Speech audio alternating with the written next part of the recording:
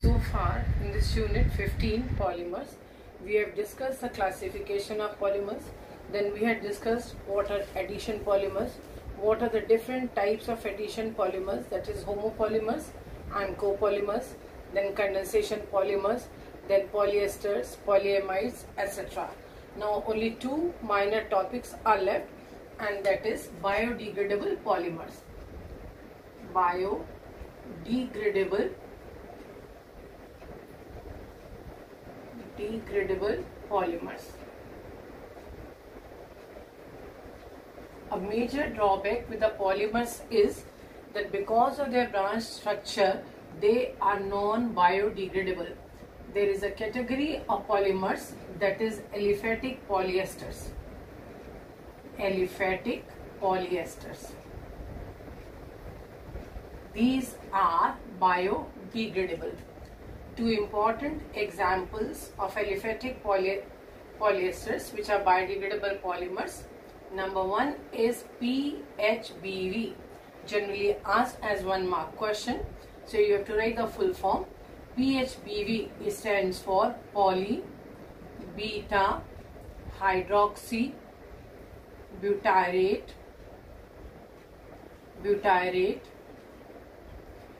co beta hydroxy valerate. It is a polyester, and co because it is a copolymer, means it is made from two different monomeric species. Now what are the monomers? The monomers of PHBV are 3-hydroxybutanoic acid, 3-hydroxybutanoic acid. This is 1, 2, 3, 4. This is butanoic acid. 1, 2, 3. This is OH. Complete the hydrogen. So it comes out to be this. This is 3-hydroxybutanoic acid, and the other one is 3-hydroxypentanoic acid. 3-hydroxypentanoic acid. So 1, 2, 3, 4, 5. This is pentanoic acid. This is OH. Complete the hydrogen. This is H2. This will be H, and this will be H2. So N units of this polymerize with N unit of this. Now OH from this and H from here are eliminated. So polymerization. This is condensation polymerization. It takes place. So what happens is minus N times of water. Now this will also be polymerized with this unit on this side. So we will be writing it as CH. This is O. I am writing this here. Now this CH3 will be written here. This is this much I have written. Then this is CH2. Then this is CO. It will be linked. This COO. Then this carbon is there. CH. This is CH2. This is CO. It will be N times. And here it will be these two carbon atoms, CH2 and CH3. So this will be the structure of PHBV. You have to only see which carbon atom is linked to which carbon atom to form the polymer. So this is PHBV. Another example of biodegradable polymer is nylon 2,6. Nylon 2,6.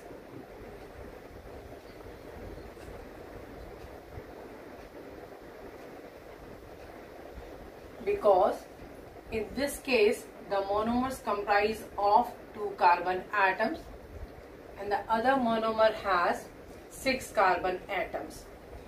Hence it is designated as nylon 2,6. Let's see what are the monomers. The first monomer having 2 carbon atoms is glycine. Glycine is the simplest amino acid. Its formula is NH2CH2COH. So this is glycine. And the other polymer is having 6 carbon atom. This is again an amino acid. This is CH2 whole 5 COOH. Its name is aminocaproic acid. Aminocaproic acid. So N units of this, that is glycine, and N units of this, that is aminocaproic acid. So OH from here and H from here, polymerization will take place. N unit of water will be eliminated. So polymerization,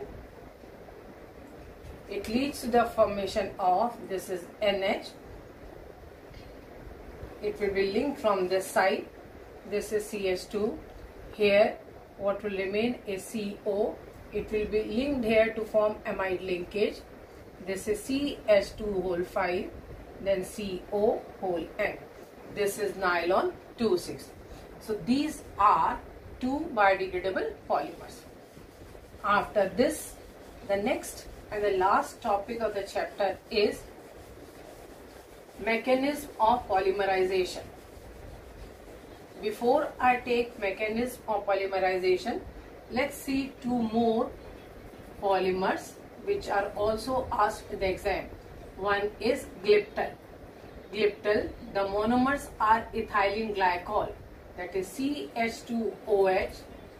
This is CH2OH, means ethylene glycol.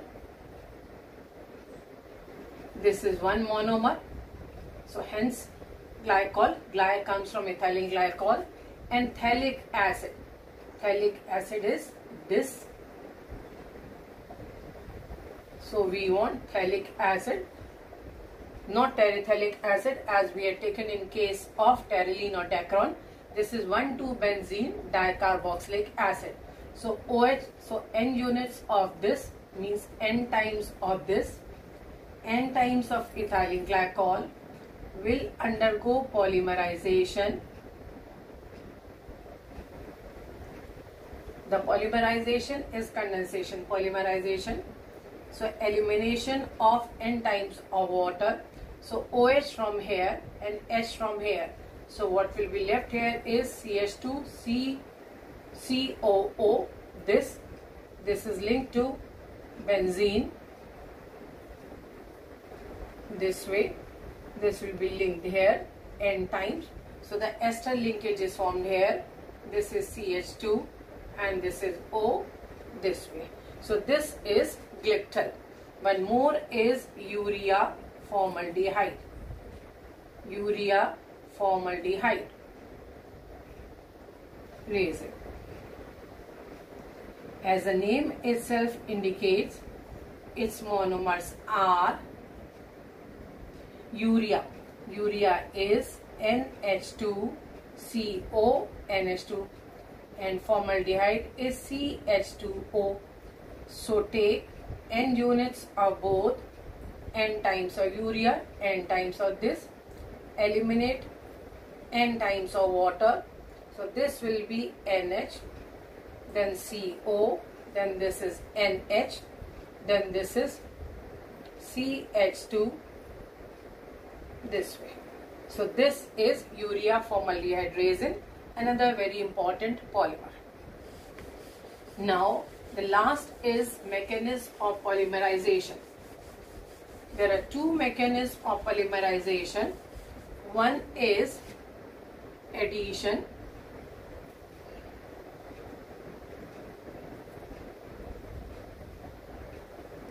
Number 1, addition or chain growth polymerization. Chain growth polymerization.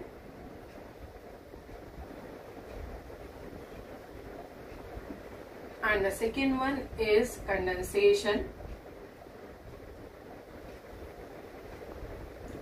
or step growth polymerization or step growth polymerization.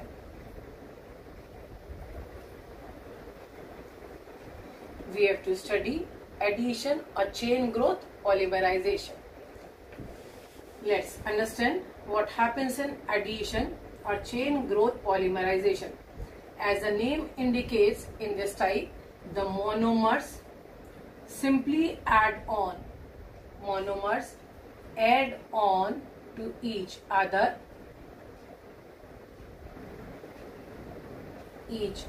Number one. Number two, the monomers are unsaturated compounds. Unsaturated compounds, which may be alkenes, alkadienes, as we have seen in case of rubbers, or their derivatives.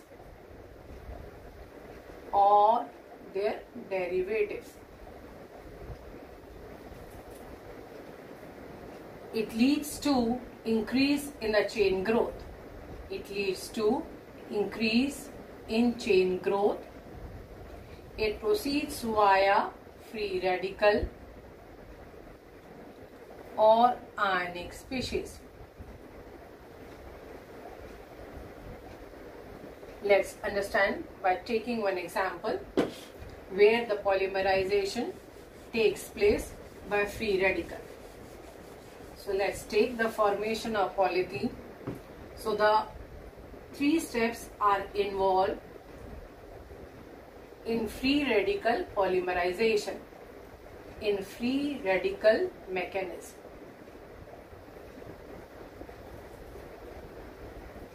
What are these 3 steps? These are: number 1, initiation. Second one is propagation.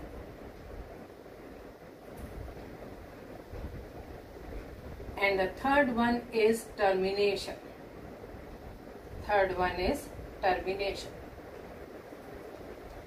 Let's understand what happens in each of these steps. Initiation. Initiation means shuru hona. For the initiation or the beginning of the reaction through free radical polymerization, what is being required is free radical generating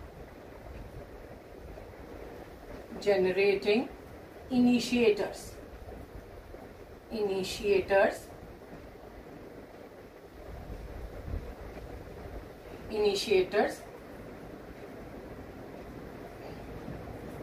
Which act as catalyst. For example, benzoyl peroxide,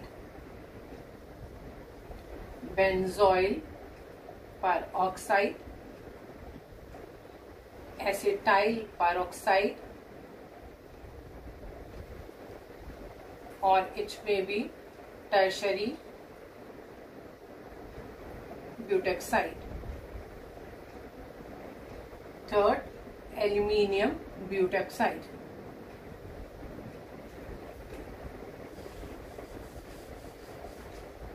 Now what happens in the initiation is C6H5, C double bond O, this is peroxide linkage, C double bond O, this is C6H5, this is benzoyl peroxide.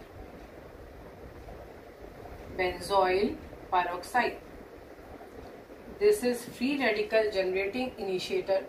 What happens is it undergoes homolytic cleavage, which may be represented this way. So it leads to the formation of C6H5, C double bond OO, means 2 benzoyl free radicals are formed. These are benzoyl free radical. The benzoyl free radicals eliminate carbon dioxide and lead to the formation of 2 phenyl free radicals.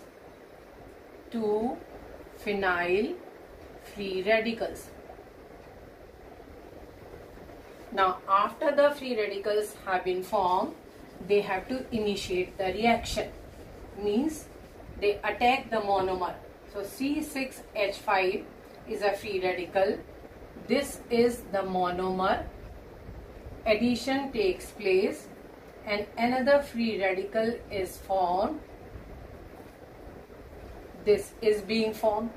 Now it further reacts with, acts on another molecule of monomer to form C6H5, CH2, CH2, CH2, CH2. This free radical is formed. The reaction is repeated, say n times. It leads to the formation of CH2, CH2, this is whole N, CH2, CH2. So this is how, first this is the initiation reaction, and then this is propagation. This is propagation, means the chain propagates. It grows in size. So it leads to the formation of this bigger free radical.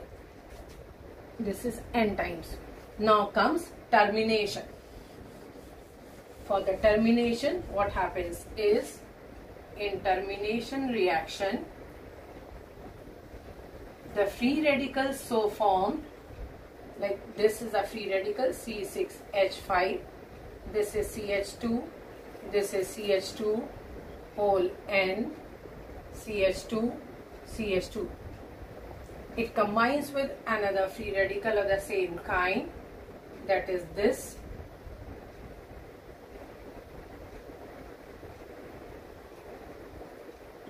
These two electrons, they just form a covalent linkage between this carbon atom, and the reaction comes to an end. So C6H5, this is CH2, this is CH2, whole N, CH2, CH2.